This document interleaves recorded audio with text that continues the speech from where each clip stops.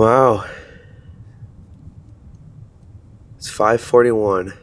And we just got in port. I believe you have to go there. We're kind of like turning around. I don't know what happened on this cruise, but this whole side of my nose hurts so incredibly bad. Even though I really loved this bed, honestly. I feel like I broke my nose somehow while I was sleeping. I'm stuffy and I can't really breathe out of it. It just hurts. Welcome back to your daily dose, everybody. It's obviously time to disembark the allure of the seas. Couldn't really sleep. I'm just really excited to get up in the morning here and get our day going. I'm so stuffy. I don't know if you guys can tell. I can't really breathe out of my nose. I don't know what I did. Nothing really opens until 6 a.m. How often does that happen on a cruise ship? Meaning you're up before anything is really open. Although it looks like nope, they're not open. 6 a.m. This is a really cool spot on the promenade. If you come here on the Allure, you can kind of see everyone dancing, everyone having fun. Look at that. It's all ready for us to get on off. I'm gonna go to the cafe promenade here, just get a few bites, coffee, and then we're gonna head off. Look, these guys are already ready to go. I thought I would be one of the first lined up. Royal Caribbean ships here at Port Canaveral I'm not really too worried about because I believe they have the Face ID for getting on off the ship, which is going to be nice and quick. So I'm not too worried, and we're going for self-assist, which begins at 7. Could begin a little bit earlier too. Welcome back to your daily dose, everybody.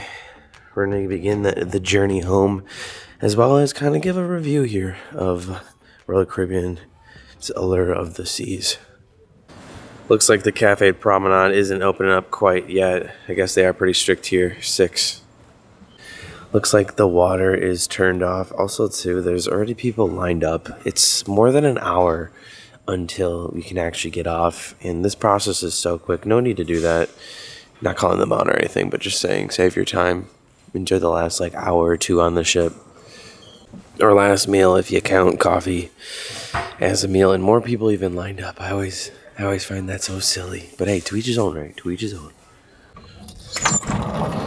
You know, maybe it'll be good for us to know when we can get off. If you want to get off really early. Because it seems like as soon as maybe we attach, we're good to go. So maybe I'm the one that's out of the loop here. And those people are smart. Because I'm trying to get home before Casey leaves for work. Because I haven't seen her, obviously, since Friday, and I gotta upload the video that you guys saw on Monday, and I don't know how long it's gonna take. All right, goodbye room. For some reason too, my backpack feels heavier, even though it's only got like a mug in there. That's in there. Everything else I already had. It's heavy.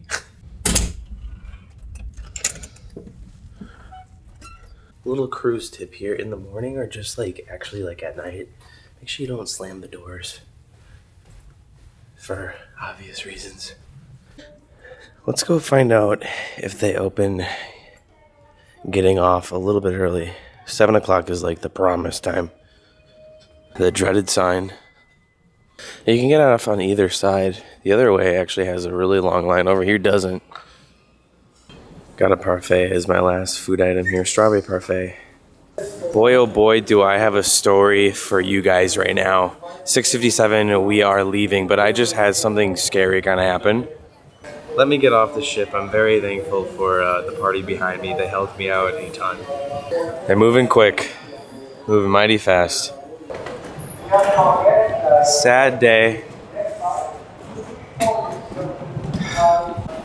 I just had probably something super embarrassing happen, but let me get a more controlled environment. Memories made. Where to next? Central Orlando.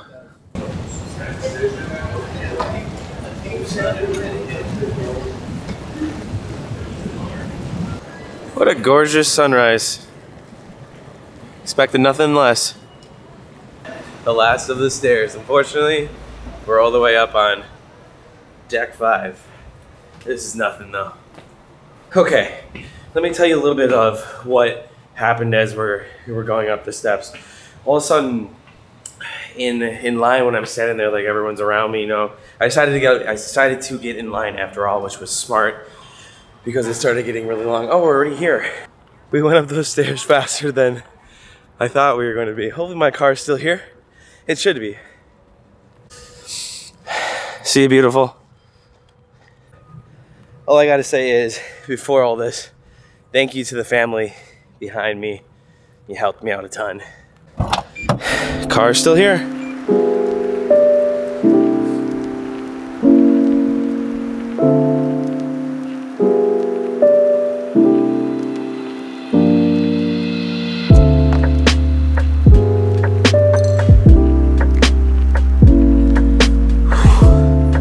All right, I've made it home, and Casey's over in the next room. We made it before she goes to work, but I gotta tell you guys about what happened this morning because it hasn't happened to me in like forever or like ever, honestly. And as you can kind of hear, I'm congested. I don't think it's because I'm sick, because I'm not sick. And this whole side absolutely just burns and hurts so bad. And I was thinking I slept on it wrong. Like I was telling you guys this morning, it was throbbing, and as you can hear the way I sound, it's just pretty bad. But I had a pretty embarrassing accident when I was getting off the cruise ship. Now let me set the scene. So obviously we were down in the promenade waiting to get off, and the line was getting a little bit long, so I hopped in line for about 30 minutes because it was good. It was starting to wrap, so I was like, we're gonna get in line right now. So I got in line, and you know, they made an announcement that they actually delayed, but they moved everybody up. So now I'm kind of like surrounded by everybody. There was the key people, and I was in the middle, and there's people to my left. So there's people everywhere, you know, it's a cruise ship. And we're all just sitting there, and it's quiet, and I'm just like going like this, itching my face, itching my nose. And the next thing I know I am like dripping blood from my nose. And I bring up my phone, I'm like, what the heck is going on? I must have had a scab here on my nose, and I'm telling you, I lightly itched my nose, and a few seconds later, all of a sudden I'm dripping blood. I'm like, holy cow, this is so embarrassing.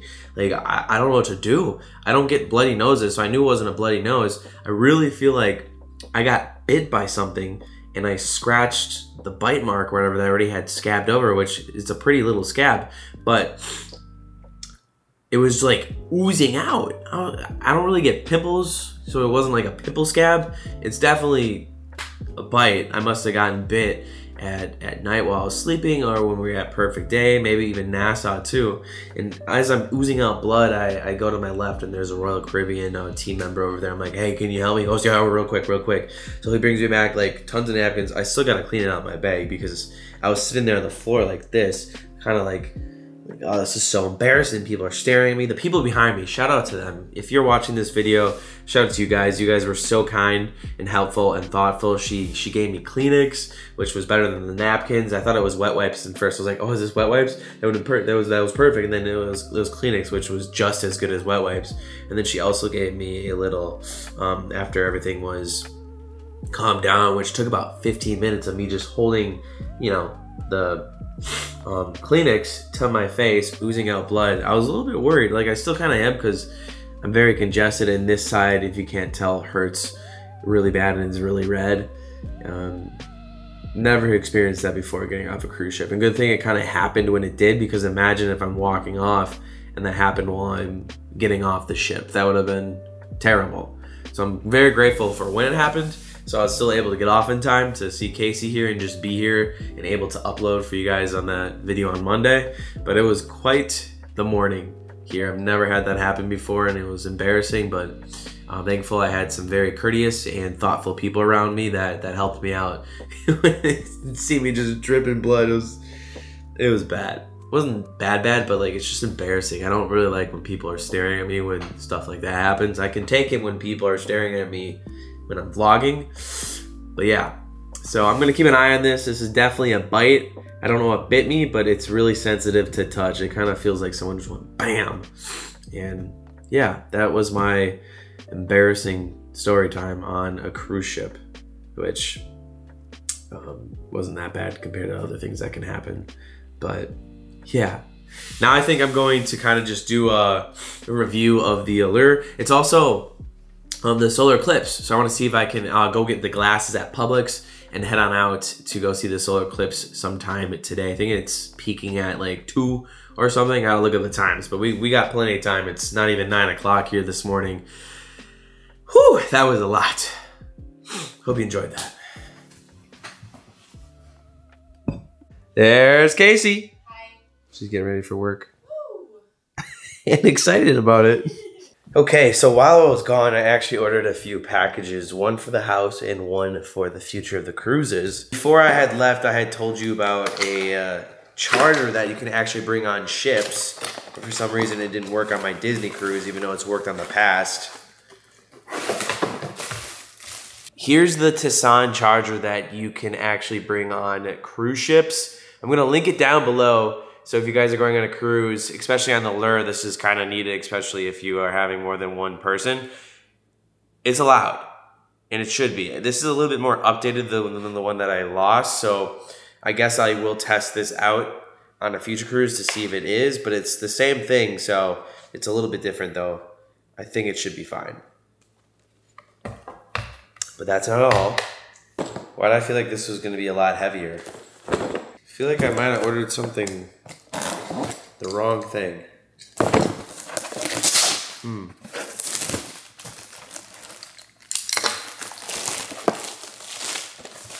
One thing I didn't have for the house is a hose. Yeah, this is this is not gonna be good. Look at this thing. It's actually a piece of junk. Well, I think I'm gonna return that. I don't know. Does anybody think I'm not gonna take this out until I like look? It's like I feel like this is gonna like fall apart in an instant. It's like rubber. I guess I'm gonna have to go to like a store to order a hose. This does not look like it's good quality. I gotta say, one of the best things about coming home from a cruise is doing the wash. Personally, I mean, you know, it's doing the wash, but I like doing the wash after a cruise and then just kind of chilling for the remainder of the day. I did run some errands off camera. I went to Publix and then I went to Walgreens. I couldn't find any solar eclipse glasses, which I feel like I probably should order them. So we don't, I'm not gonna be looking at it. I can't film it. I'll probably just look outside, but I'm kind of scared to do that just because I don't want to burn my eyes. But I asked on Instagram if you guys had any questions about the cruise, and you guys came through. So we're gonna start it out with, how would you compare it to Icon on the Seas, pros and cons? Oh, sorry guys, my nose is so stuffy, and like, I guess it could be allergies too combined with this bite. I have no idea. If you were following along for some of the videos, I was kind of doing live pros and cons. The ones that can come to mind is obviously the Icon of the Seas is a beautiful shape and beautiful ship, and it's in shape. Oasis, it's a little dated, but I was so impressed with the overall ship as a whole compared to Icon. I like where the Aqua Show is in the back on Oasis, or sorry, did I say Oasis? Allure, Oasis class, my bad guys. But I did like how they can control the environment for the Aqua Show, so there's always guaranteed to be an Aqua Show, but I felt like I had more of a wow factor for the Aqua Show in the way back because they're diving from so much higher. It's just really cool, obviously very hard to beat. The food was good on both. I just was very impressed with the Allure of the Seas, like very impressed. And I can't wait to see what they do for next year as well when it goes into dry dock. I'm gonna have to go back on for sure. Entertainment was good. It's just the Icon is so expensive now that if you want to go on a good cruise, Allure is it. And even so, it's from 2010. I'm telling you, it competes with the Icon. I love it. Your son began vlogging. Any advice? Yeah, some advice just to keep at it, keep learning. Keep talking to yourself on camera. You'll get used to it, and just you'll find your niche. You'll find what works, and whatever works, stick with it. Gosh, I sound so bad. Whew. For someone who has only cruised a DCL, will Royal Caribbean be a disappointment? Absolutely not. You'll be on the ship and you'll see a Disney cruise and be like, oh, I love you, I love you. But Royal Caribbean has just so much to offer with drinks, with entertainment. There's not that much kids. I mean, there are kids. There wasn't a lot on the Allure just because there isn't too much to offer for kids, in my opinion. It was more of an adult cruise, but that's going to be changing in 2025. It's a good ship. Give it a chance. Give Royal Caribbean a chance. I would go big. Start big. That's my advice.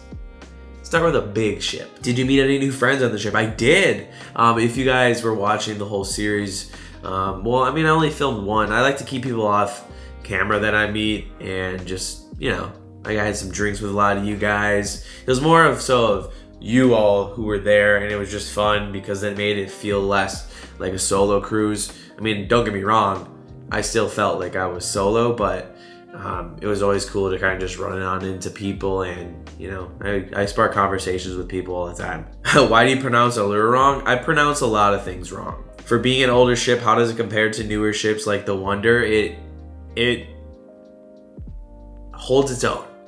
It holds its own, and I was very surprised with that fact.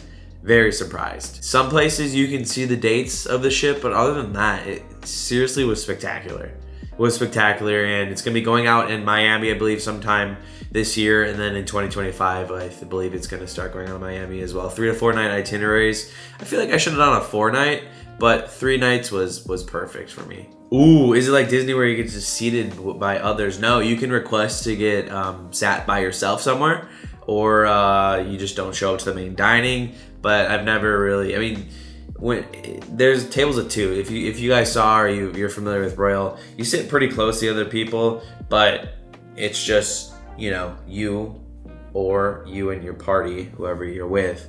But yeah, I'm never worried about going on Royal and not sitting by myself. They do a good job on it, and I really like this ship, guys. I really did. I feel like it does need a little bit more thrill, and they're going to be taking care of that in 2025. At least that's what I think. We're going to get lime and coconut. We're going to get the updates that we've seen on the Oasis. I think they're just going to kind of carbon copy it on the Oasis and what we've seen on that ship. But I'm really happy I got to experience its glory that it's been since 2010. And it's actually one of my favorite ships. It was fun. It would be more fun with other people. Solo cruising can be tough at times, but you find ways to kind of spark conversation with people. Just roam around the ship is fun, and eating. I ate a lot on the ship, and I can confirm I didn't gain any weight. I actually lost weight, and I feel like I ate so much.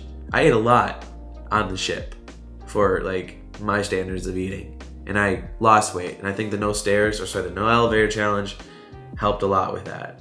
So quick little video here. We're just gonna wrap it up here, and I'll see you guys tomorrow when we have adventures around here in Central Orlando, and I can't wait to take you guys on the next journey. And thanks for being here. Welcome back from everybody who's been on spring break, because I know this is like a peak spring break period, and I'll start seeing more people kind of start tuning on in again.